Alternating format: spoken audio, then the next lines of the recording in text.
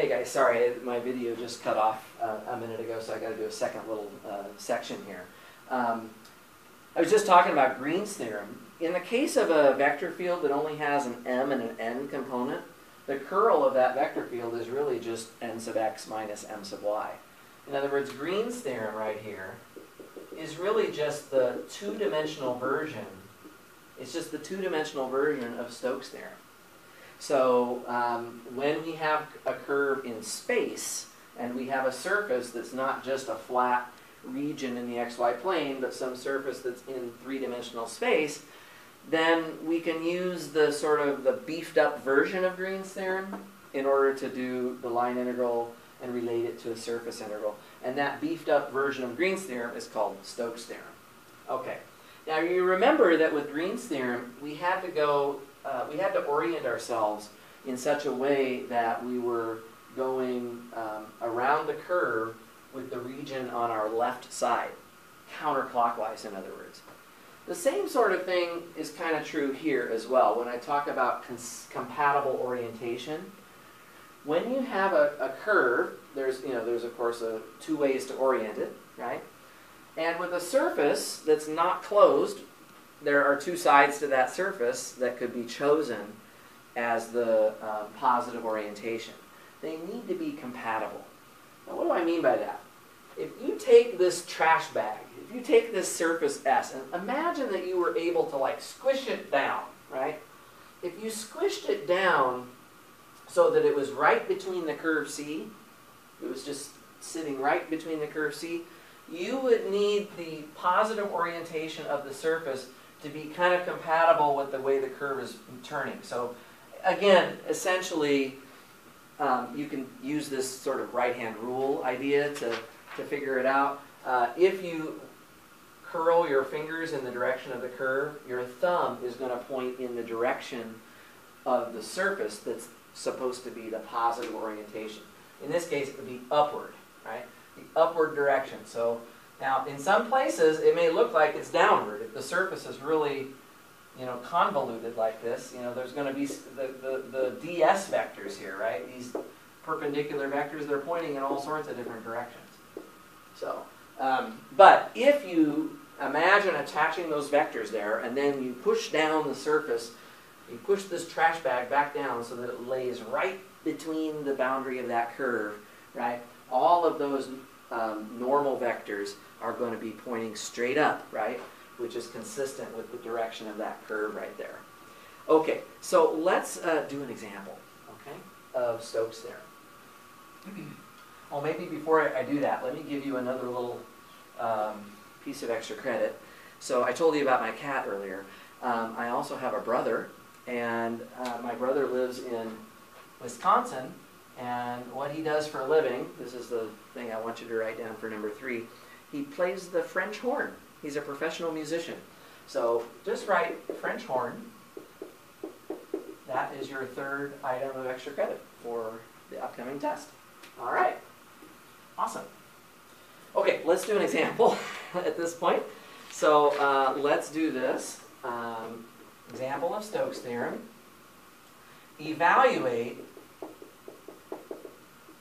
the line integral of f dot dr, okay, where the f, the vector field, is xy, comma, yz, comma, xz, okay, and C is the triangle with vertices. So the vertices are going to be 1, 0, 0, 0, 1, 0, and 0, 0, 1. Okay? Let me draw that so we can have a little picture to look at here. So again, the three-dimensional picture. We don't have to draw this vector field at all, but I should draw at least what the curve is here. So it's just this triangle right here. And it's going through each of the coordinate axes at the point 1. Okay, so we're going to use this triangle. I want to make one other comment. This needs to be also expressed in the question. Viewed counterclockwise from above. So it's a closed curve, right? But we can calculate the line integral of that closed curve in whatever direction that we want. I know that I've said before that counterclockwise is, viewed as being the positive orientation, but we could have asked for it in the negative orientation as well. But if we did that, then we would be, putting a minus sign into our calculation. Well, I'll explain it a little bit better, I think, once I actually talk about the surface as well. So the counterclockwise direction would be like this, okay? So if you go up onto the plus z axis and you stare down at this picture, right, this would be the direction of the arrows. So how do I know that I want to use Stokes' theorem here? Well, I'm being asked to calculate a line integral around a closed curve. That closed curve is not in the xy plane, so we're not talking about Green's theorem right now. But I also notice that because the curve consists of 3 different sections, to actually brute force do the line integration is going to take a while, because we're going to have to parameterize all 3 portions of this curve, right? Might be easier to just replace this line integral with a surface integral, where the surface that we're going to use is going to be just the plane that is sitting between the sides of the triangle. It's just this plane right here. It's a part of that plane, okay? And my right-hand rule, if I kind of curl my fingers in the direction of the curve C, my thumb is telling me that my ds vector, the compatible orientation for the surface, is going to be that the ds vector should be pointing roughly upwards, right? So we're going to want to keep that in mind. We're going to be parameterizing the surface, okay? And we're going to orient the surface upward. Okay. So let's see if we can do that. We have a few things to do. We have to find the curl. We have to figure out what the surface is. Well, the surface is just a plane, right? So the equation of this plane, I think it's pretty quick for you guys to figure out that the equation of the plane is just x plus y plus z equals 1. Okay? Plane goes through the points 1, 0, 0, 0, 1, 0, and 0, 0, 1. Okay, if I give you 3 points, right, you can always find the equation of a plane. That's something to review for the final. Goes back to chapter 11. Okay? So anyway, this is the equation of the plane, and I can parameterize it as a function. So I can let x equals u, y equals v, and z equals 1 minus u minus v. Okay? Let's try and calculate our ds vector. Okay? So the ds vector in my Stokes' theorem here is really just r sub u cross r sub v. Okay, so actually, let's just calculate r sub u cross r sub v, right? This is really the thing that we need to do right now. I, j, k. And then r sub u is just 1, 0, and negative 1. And r sub v is 0 and 1 and negative 1. If you work out that cross product, you're going to get 1, 1, and 1. Okay? You're just going to get 1, 1, and 1 out of that thing. And notice that the k component of that vector is positive. That means that the ds vector is pointing upward. That is the correct orientation. This surface is oriented. See, they never told you which way to orient the surface when you're doing this flux integral. It's not told to you. You have to know that it has to be chosen in a compatible fashion with the orientation of the curve. We did give you the orientation of the curve C. That will then force us to orient the surface in a compatible way that obeys that right-hand rule. This is what Stokes' theorem requires. Okay? Great. So we have our ds vector now. Okay? Oh, and just so we know the parameter domain here. So x and y are the same as u and v. If we just look here in the xy plane, right? We just have this triangle right here. Goes through 1 and 1. We're going to need that when we set up our integration. Okay, so let me just save my notes here. So the ds vector is 1, 1, 1 dA. All right? Now, I also have to find the curl of f, right? I have to take the curl of the vector field. So here's the vector field right here. Let's talk about the curl of it, or let's calculate the curl of the vector field. So this is where we once again make a matrix, I, j, and k. This time we put our partial derivative operators on the second row for the curl, and then we just put our components of f into the third row. Okay, so for the I component of this, we're going to get nothing here, minus y right there. Okay, the j component is going to give me nothing right here, but then minus z right there. And then the k component is going to give me nothing right here, but negative x right there. Okay? All right, and so that is the cross product. That's the curl. So if I now imagine, I'm going to go ahead and erase this part. Sorry, I don't have much room on this board. If I imagine setting this up, right? I've got my u and my v that I'll figure out from this triangle in just a second. The curl of f is right here. Now, remember, let me just rewrite it. I have to write everything in terms of u and v because I've parametrized the surface. So negative y is really negative v. And negative z is really u plus v minus 1. And negative x is just negative u. I have to take that and dot it with 1, 1, 1. Which really just means I'm going to add all of that stuff up. If you add all of this stuff up, right? Negative v plus u plus v minus 1 minus u, you get negative 1. You get negative 1, right? Okay, there you go. You get negative 1 out of that. So actually, we don't have to do the double integral at all. Because remember, you can take the minus 1 out. Now you're just double integrating dA. That's simply the area of this triangle. And that's going to be 1/2 of the base times the height. Okay? So my final answer is going to be 1/2. Okay? Negative 1/2. That is the final answer to the problem. Okay? Well, that's pretty slick. Okay?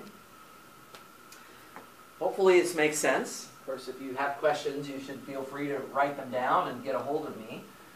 And I'll be happy to try to answer them. Okay? All right, so I told you about my brother. Told you about my cat. Let me tell you about my niece. I have one niece because my brother had a child 4 years ago. So I have a 4-year-old niece. So for item number 4, I want you to write down her name. My niece's name is Caitlin. And one day I hope to be taking her climbing lots of mountains, and maybe, who knows, maybe I'll be teaching her Stokes' theorem one day. Yeah, it's always a possibility. Okay, anyhow, so here is the statement of Stokes' theorem. Now, you notice that Stokes' theorem, there's two sides to the equation. We can take the line integral and turn it into a surface integral. But we can also go the other way around, can't we? Maybe we have a surface integral of something, and if the thing that we're integrating happens to be the curl of a vector field, we could actually trade in the surface integral for a line integral instead. You see, the two things are equal. It's just that they may not be equally difficult to calculate. On the last problem that we did, the line integral would have been pretty hard because the triangle had 3 curves to it. It would have taken a while to parameterize all of those curves to come up with the answer.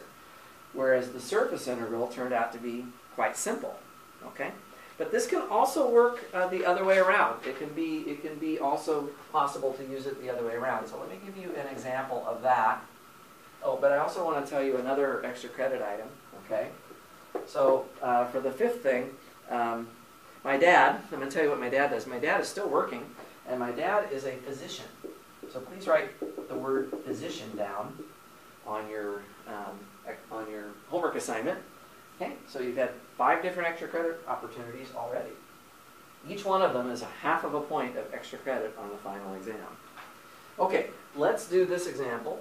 Evaluate the surface integral of the curl of f dot ds. If you see something like that on the test, you know that this is a Stokes theorem problem because it's already set up in the format of the right-hand side of Stokes theorem. Okay, so where S is the part of x squared plus y squared plus z squared equals 5, okay, above z equals 1. So this is a sphere of radius square root of 5. We're looking at the part of the surface above z equals 1, oriented downward. I'm going to throw a little twist in here. Oriented downward. And I also have to tell you what the vector field is. The vector field is x squared yz, comma yz squared, comma z cubed e to the xy. Not a particularly nice vector field. Okay? Not a particularly nice vector field. Of course, we're not asked to find the surface integral of f, right? We're being asked to find the surface integral of the curl of f. Okay? But the okay, so I could tell you what the curl of f is. We actually don't need to calculate the curl of f. Even though we're being asked to evaluate that. And that's because instead of doing the surface integral, what we're going to do right now, guys, is instead do the line integral. And for the line integral, I just need the vector field f. I don't need the curl of f. If you were curious, you could calculate the curl here. It's not a pretty expression at all. It's going to be a function that would be messy to find the surface integral of. So I'll just write it down here for you so you can look at it, but we're not going to do anything with this. We're not actually going to calculate the surface integral of this, okay?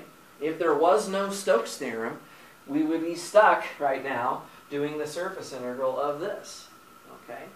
But instead, I'm going to go ahead and erase it because we don't need it. Instead, we're going to do the line integral of the boundary curve. So C has to be the curve that forms the boundary of S. Let's take a look at a picture here. The picture is going to help us understand the problem here. Okay, we have a sphere of radius square root of 5. Okay, but we're only looking at the part of the sphere that is above z equals 1. So there's z equals 1 right there. I'm going to get rid of the rest of the sphere here. So we're just looking only at the part of the sphere that's above here, and we're orienting it downward. So that means that my ds vectors are going to go down, like that. Okay, so downward orientation. And it's not a closed surface. We're not including the disk that is kind of at the base here.